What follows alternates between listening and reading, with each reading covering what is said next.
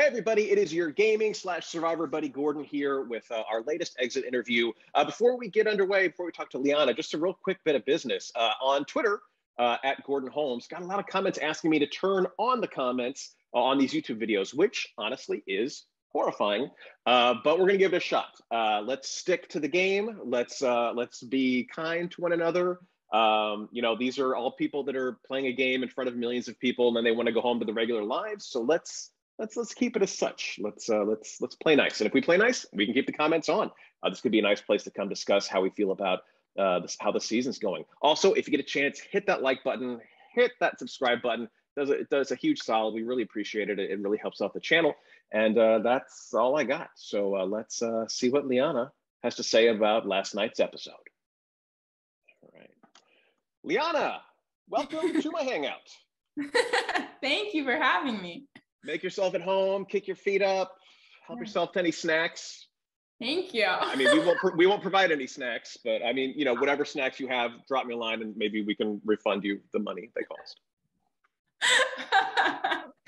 Thank you for making me feel so welcome. Of course, it's my goal to make people welcome in their own homes.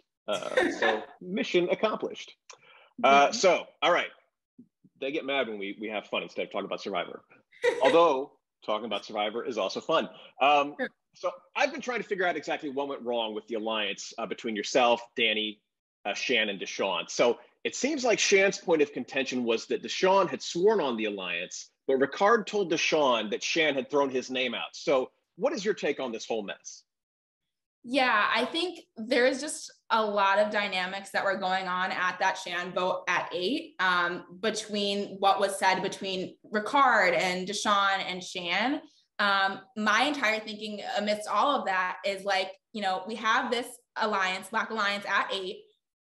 Even if there is all this beef and this back and forth, it makes no sense at 8, numbers wise, if you're in the majority, to vote out your 4. That makes no sense. We can have World War II after, this 8 vote and like come at each other, but at 8, that makes no sense. It makes no sense for me and Shan to write Deshawn at 8 either. That's why we said, okay, let's do Erica.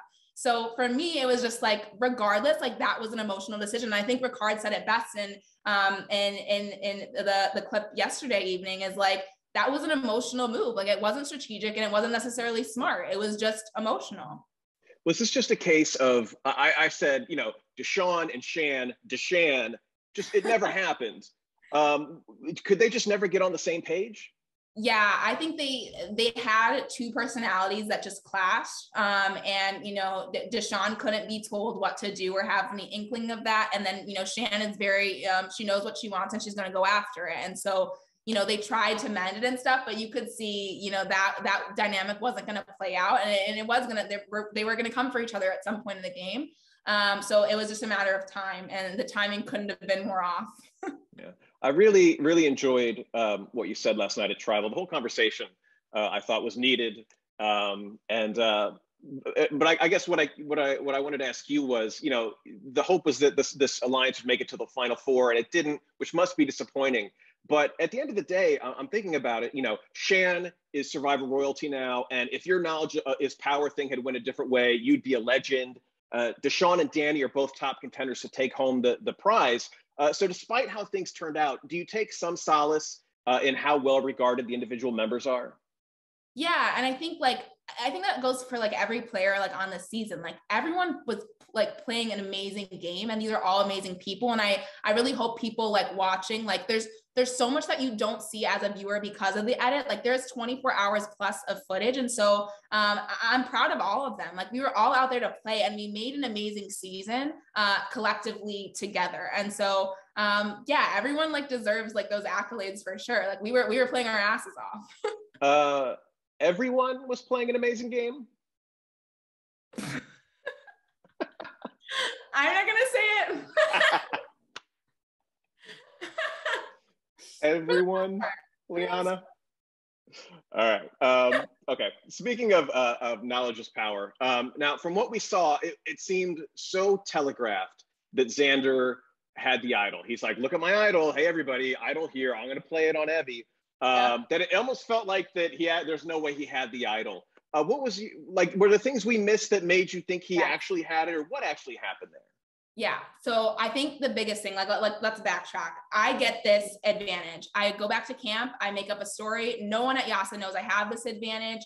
I don't want them to know about it. We get to the merge and Shan outs me and tells Tiffany that I have this advantage. Now I got to go do damage control. I was really, really tight with Evie. So I go and tell them because I want to mend that relationship. And also number two, because I know that I'm gunning for that, I spend the entire day consoling Evie. I'm like, Evie would never, think that, their number one would go against them. So I'm spending the entire day doing that. Another thing that I did was, I knew Shan knew what the real idol looked like because she had it. So I was like, Shan, go and check with Xander and see if it's the real one. And so she did do that. And she checked like in a incognito type of way as well. And so genuinely, when I go to tribal council, I do think that the idol is on Xander's body.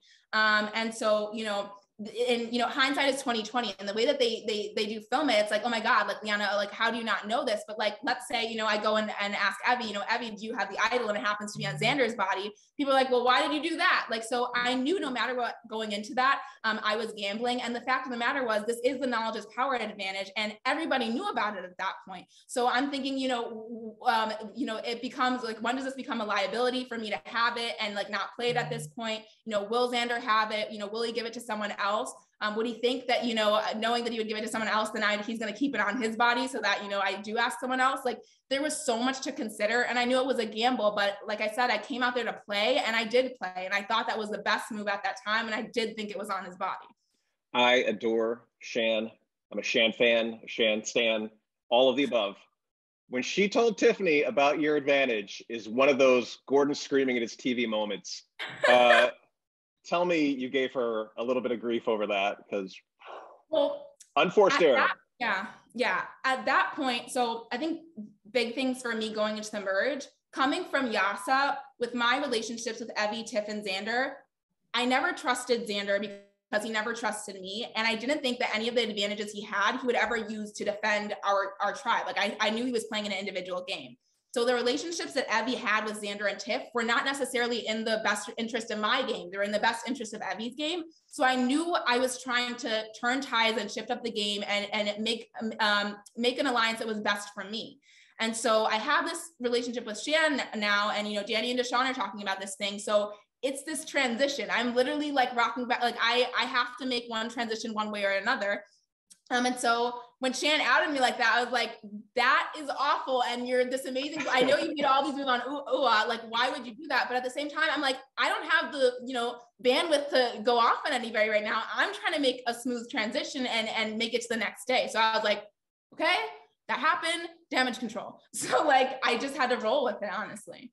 All right. Well, when you're done with your interviews today, give her a call. And from me, be like, so last night you did not roll the shot in the dark die, which leads me to think you had something going. What did you think was going to happen heading into tribal? Well, yeah, so I knew I was definitely had the potential to be on the hot seat for the tribal council. And so, I didn't want to work with Danny and Deshawn after what they did. But like I said, now I'm in the minority. The tables have turned. I need whatever numbers I can get. So my biggest angle is Ricard. Ricard is a huge, immunity challenge beast. He's a threat. Anybody can see that. We're getting down in numbers. That makes sense. So I'm, spending my day with Erica and Heather, and I'm talking to them. I'm like, what do you think? Right before we go to tribal council, I look Erica dead in her eyes. I'm like, Erica, are you voting with me? She says, yes. So I can just sense that something's up, and it could be me tonight. Like it's going to be between me and Ricard. And so going into tribal, I'm like, I got to throw Ricard under the bus. Like whatever I say, it's got to be targeted at Ricard, throw him under the bus, convince Erica. But there was all these dynamics that happen at tribal council. There's a do or die. Deshawn has his moment. So it was like, I was super disoriented. And, and thinking about the shot in the dark, I knew I didn't want, I saw what had happened at the merge when Sydney played her shot in the dark, and it inadvertently got her out of the game. And because we were so down in numbers, I didn't want to lose my vote. I knew that could be the difference between me being in the game and not being in the game. So I didn't want to use it. Okay. We do a word association here to get to know your tribe mates a little bit better. I'll give you someone's name. Give me the first word, couple words, a poem, a haiku, whatever you got. And let's start off with Abraham. Funny. Okay. Sydney. Dramatic. Voce. Cunning. Ricard. Snake. Okay. Tiffany. Comedian.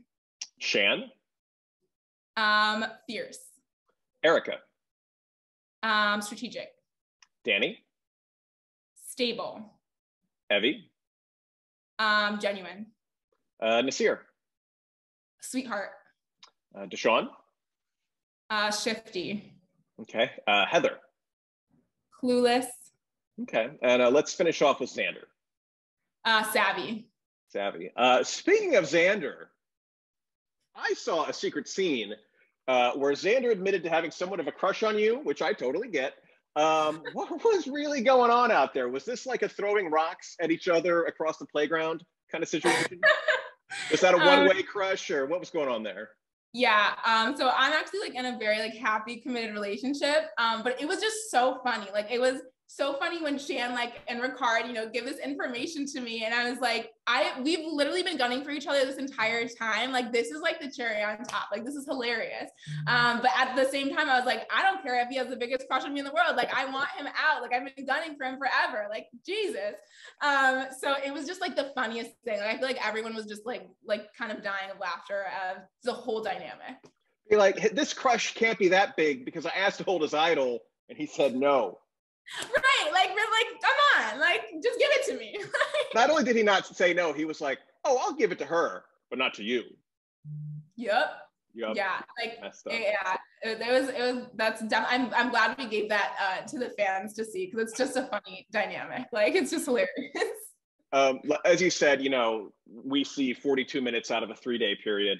A lot of stuff happens that we don't get to see. Was there anything that happened out on the island that you wish had made the edit? Yeah, I think, me and Evie's relationship, like the first time I ever met Evie, well, even beyond that, I think like the Yasa camp life was just so fun. Like I wish one of the downsides of having all the advantages in the game is that you don't get to see the social dynamic and what's happening at camp. And we were just like, I feel like fans would have loved it. And I think like the moment me and Evie's relationship in particular was really amazing. And like I said, the first time I met Evie, I was like, Evie, like I want to work with you. Like if you don't write my name down, I'm not going to write your name down. They said the same thing to me, and we were like this, So like I really wish fans got to pick up on some of those dynamics. Me, Evie, and Tiff all bonded over like our Jewishness and craving different like Jewish foods and stuff like that. It was just fun. Like it was just really fun to watch and to be a part of. So I really wish that fans could have witnessed that too. There's a long time between when this is filmed, obviously, and when you get to see it in your living room. Knowing last night's episode is coming with that huge discussion, how do you feel it was handled? Do you think, is there things that you wish that had made the cut, or were you happy with how it was handled? Yeah, I think like one thing that was kind of hard is the way I think me and Xander's dynamic was played out. I think the edit was shown like a very one-sided, and a lot of fans, I don't think they showed any dynamics between me and Xander until I said the thing I hate his face. But if you you know what I'm saying? If you would have seen our dynamic and why we were both gunning for each other, it wasn't that I hated his face. I was just irritated and frustrated in that moment, and he's a great person outside of the game. But I think it showed very one-sided, and now, they released this clip of oh, he had a crush on me. So it seems oh, well, they were both, it was, but I think if you didn't have that, people would be what the hell? So I think, that was hard to see. But it's like the edit, and they have the hardest job in the world trying to condense down 24 hours plus of footage to really make a story. So yeah, it's just tough. How can you hate that face, Liana? Come on. You can't. I don't. He's adorable. I know you're in a happy, committed relationship, but you could admit that Xander's a cutie. I get it. I'll admit it for you. Thank you. All right. So we're running out of time. Liana, this was a ton of fun. Thank you so much for your time, and call Shan and give her the business. Right. Thank you so much. This was awesome. Really. Thank you so much. Thank you for the snacks as well that you offered. They were delicious. Oh, what did I give you? Some pretzels, Gardettos. Those are my favorite. So I'm so generous. Are Gardettos ones have the little discs of Yes, they're so good. What are those things? No idea. It's just they took flavor and compressed it into a disc. So good. So good. So good.